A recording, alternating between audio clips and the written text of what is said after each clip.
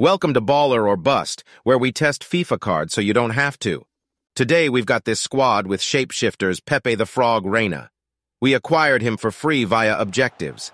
EA really went crazy with these goalkeepers in different positions in shapeshifters. Reina is controlled no matter what you put on him, which is a bit annoying in a position like striker. Hunter Chem style to at least max out his pace. Not the fastest of players, his shooting was very good to be fair to him. 5-star weak foot had him scoring from both feet, actually scored more with his weak foot for me. His biggest offensive asset, though, was his head game. This guy has really good headers on that shiny bald head. That was the main, was he got involved in the play for me. U7 by code ZAID 6% off. Didn't love his positioning overall, though, usually covered by a defender.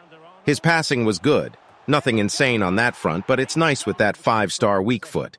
Dribbling stats are actually kinda weird. High agility and balance, but the actual dribbling stat is low. Unique body type, too. He's fairly clunky. Good strength. Overall, there's nothing special that stands out about this card. If you love to cross, he's a good pickup. But for most players, he's not getting into your team.